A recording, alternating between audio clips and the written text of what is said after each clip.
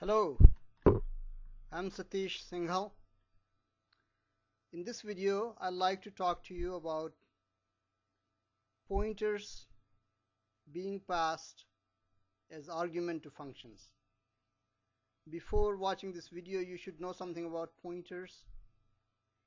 Please watch the movie Introduction to Pointers.wmv before watching this movie. Then you should be able to understand what we are going to talk about in this movie. As you are aware that all data types can be passed as argument to the functions. Pointers are another data type which store address of program variables and constants. So pointers can also be passed as arguments to functions. Okay. Passing pointers as arguments at times could be memory efficient because all pointers occupy only 4 bytes of memory. For example, a struct that you develop in any program could be very large.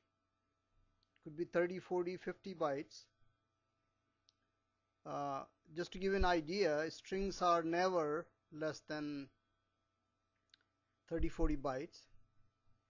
So instead of passing such large objects, you could pass a pointer to them, to the function as an argument.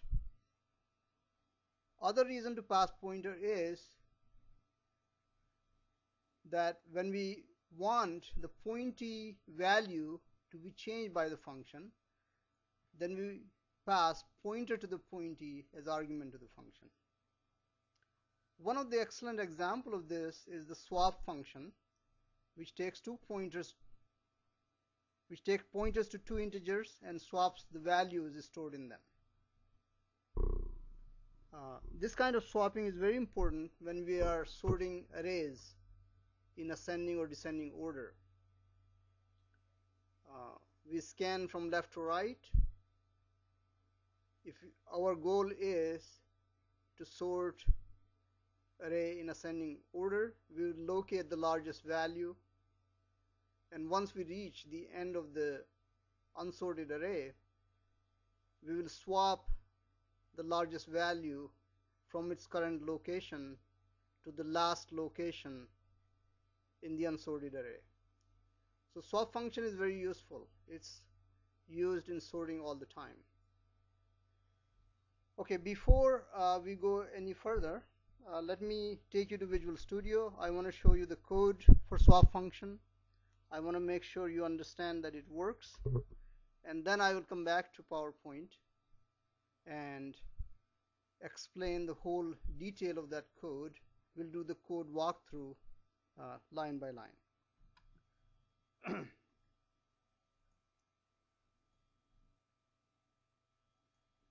This is my program. This is the swap function I'm talking about. It's taking two int pointers, ptr1, ptr2 as argument. That's the prototype. This is the entire body of the function.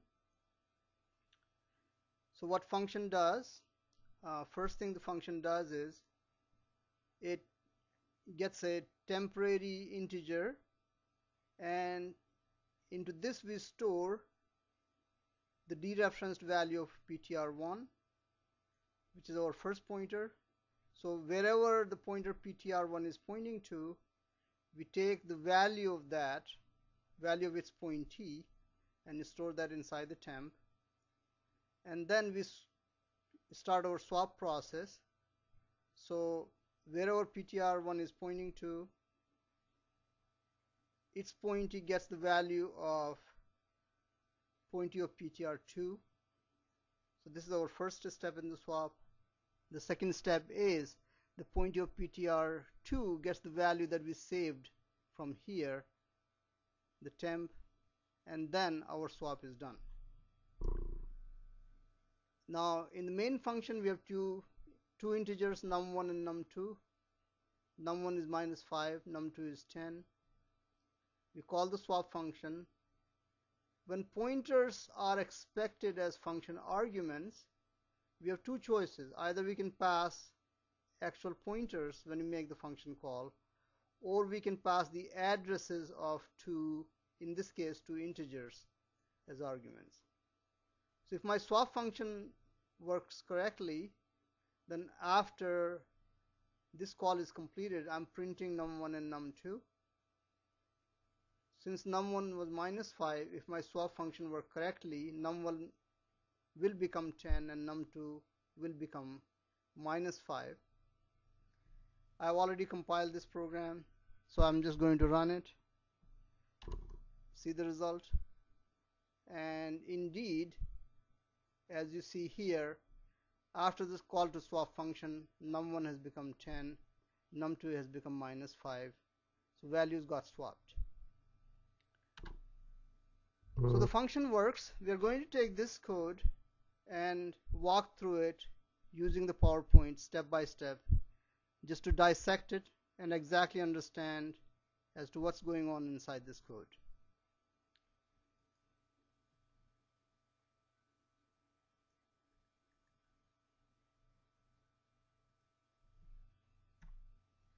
Okay, so this is the code.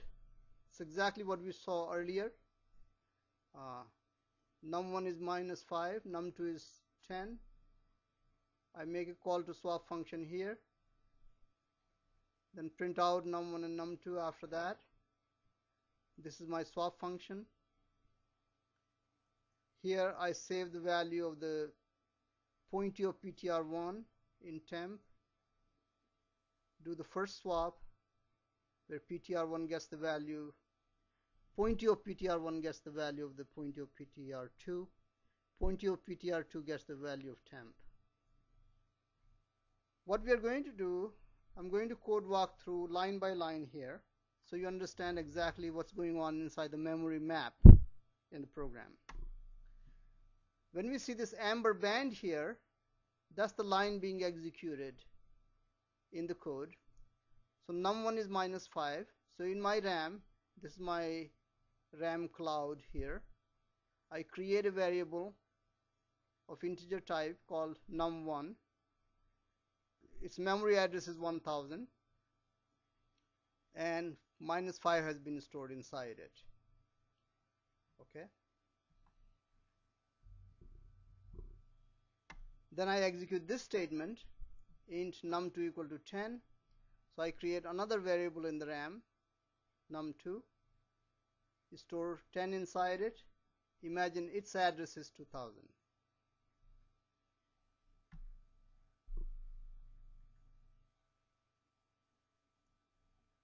Then I call the swap function and pass to swap the address of num1 and address of num2. When functions expect pointers, you can pass to them, as I said earlier, either the pointers or address of variables, because pointers store addresses. So if you pass the address, that will get copied into the respective pointers. Okay. So once we make this function call, what is going to happen is that address 1000, which is for num1, will get copied into ptr1. Address 2000, which is address of num2, will get copied into ptr2. This is ptr1. I might have misspoken earlier. So copy the address of num1 into ptr1 and address of num2 into ptr2. That's what you do.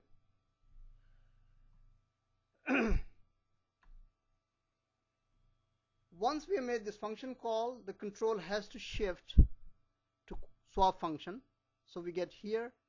As soon as we get here, basically this ptr1 becomes a pointer to num1. After all, the address of num1 got copied into this. What is the meaning of copying an address? Well, it becomes a pointer to num1. Okay, so this is not any different than if I declared in ptr1, in star ptr1 here, and say int star ptr1 equal to address of num1. This is exactly the same thing we are doing here.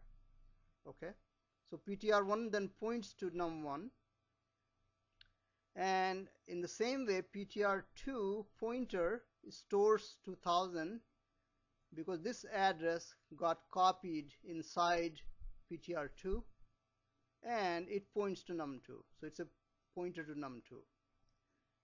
And in other words, num1 is the pointee of ptr1, num2 is the pointee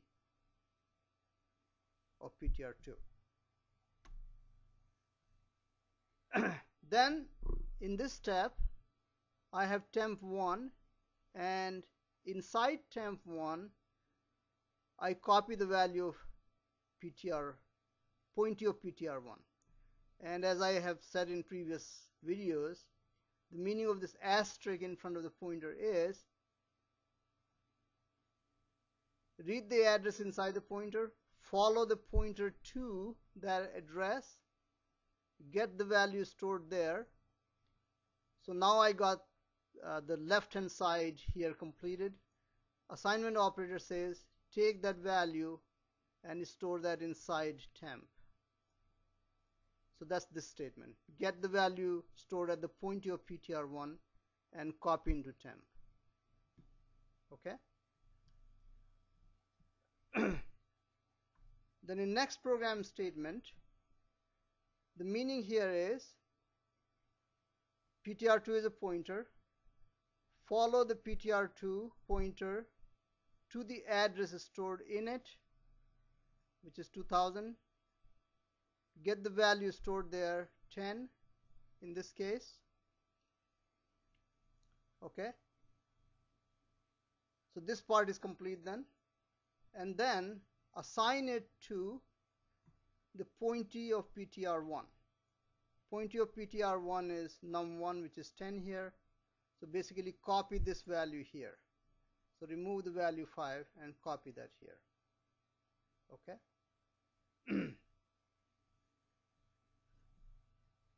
So copy into pointee of ptr1 the value of pointee of ptr2. That's the meaning of this statement here. And lastly, this statement. So whatever is stored in the temp, which is -5, go to the pointee of ptr2, take the address stored in ptr2, follow the pointer to its address. Whatever is stored there previously, change that to -5.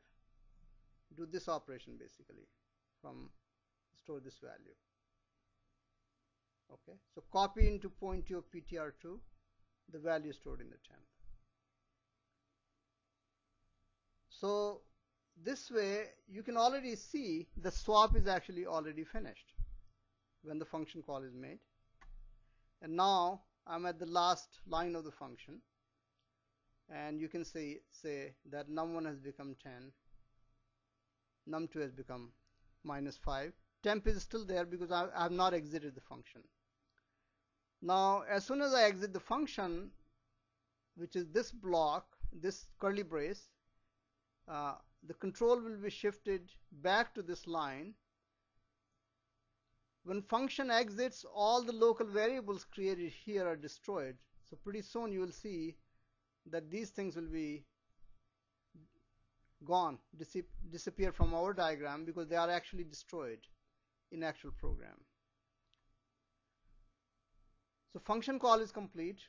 I get back to the same point from where I jumped to the function call, and all the swap function local variables are destroyed. That's done automatically, and what is left in the RAM is num1 and num2 in this state. If I execute this statement, cout num1, then since num1 is 10, it's going to print 10 to the console. This is my console here. And if I cout num2, it's going to print -5 to the console. Okay, there's an error here. There should be a minus here. Let me actually just do that.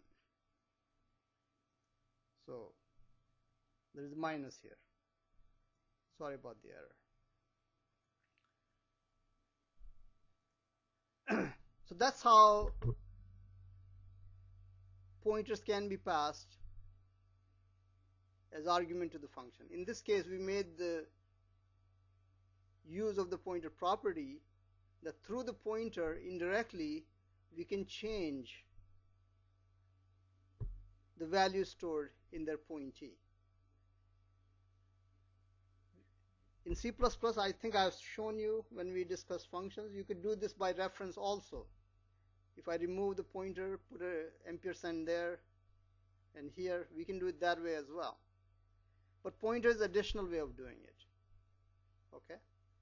So it gives you some idea how pointers work when we pass them to the functions. And this completes the swap. Again, I have slight error here. Let me fix that.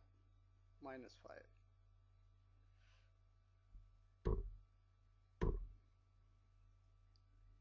Thank you. In next video, we will be discussing pointers to objects.